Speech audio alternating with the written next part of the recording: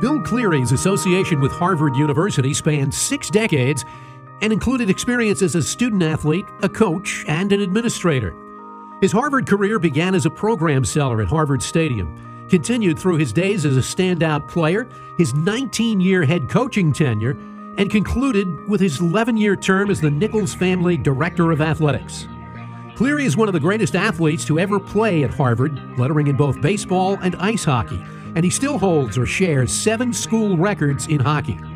He was a first-team All-American selection in 1954-55 when he helped the Crimson to the Beanpot title, a berth in the NCAA Frozen Four, and a 17-3-1 record. In 1956, Cleary was a member of the U.S. Olympic hockey team that captured a silver medal. 4 years later, he was the top scorer for the U.S. team. In 1989, he was inducted into the United States Olympic Hall of Fame, which was followed by his selection as one of the 100 Golden Olympians by the U.S. Olympic Committee in 1996.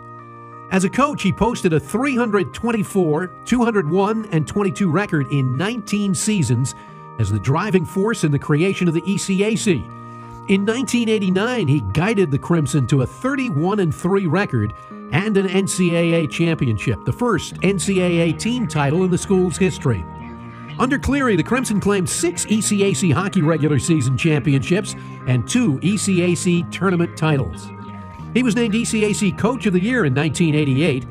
For his efforts in the creation and growth of the ECAC hockey, the trophy that is given each year to the ECAC regular season champion is now called the Cleary Cup.